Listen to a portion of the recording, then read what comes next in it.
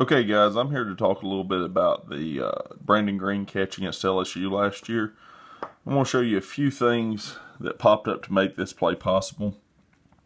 When Bama comes out of the huddle, we line up with our left tackle, Cam Robinson, split wide to the right as a receiver. DeAndre White's with him. Here's Nudie Fowler. Okay, then you have Derrick Henry. That's Amari Cooper. And right there is Brandon Greene, who's a converted offensive tackle, so he's a big body, and he kind of blends in with the offensive line. The key to this play getting off is you have to get it to the line, get shifted, and get it snapped before they realize this guy's eligible.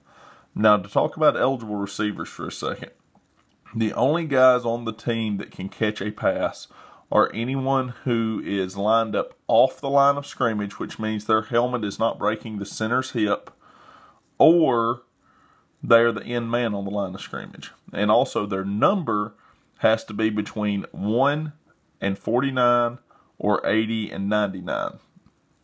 So when we split out, you can see he is the end man on the line as Cooper's off the line. And they're going to come on out here. And you can see both of these guys are on. So he's ineligible for two reasons.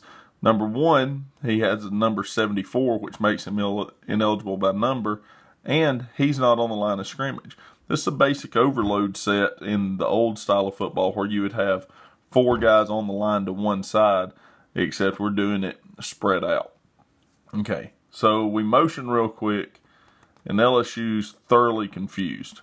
As we line up, boom, right as the ball snapped, Derrick Henry split wide, which is something we do quite often. That's basically our put the running back far wide to see if we can pull the corner out. Cooper's here. Fowler's here.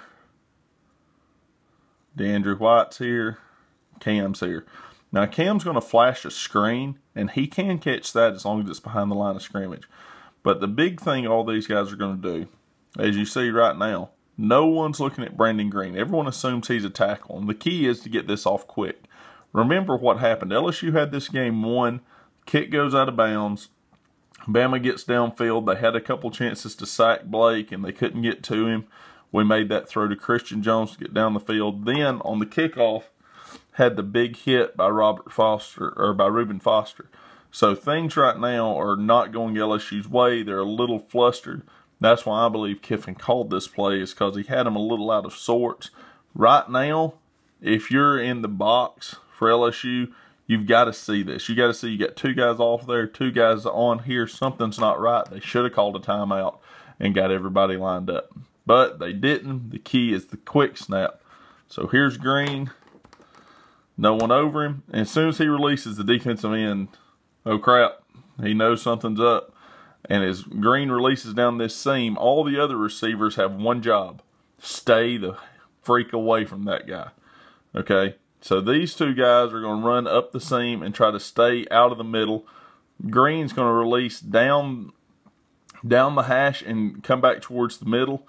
These two guys are going to run vertical routes and keep everyone away. LSU defensively, look, you've got three guys focused on two.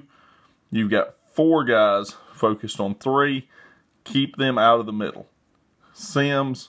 Robinson's right here flashing a screen. Sims never looks off. He's got Greene open right down the middle. All he's got to do is throw and catch. By the time LSU realizes, Bama's got the ball inside the one.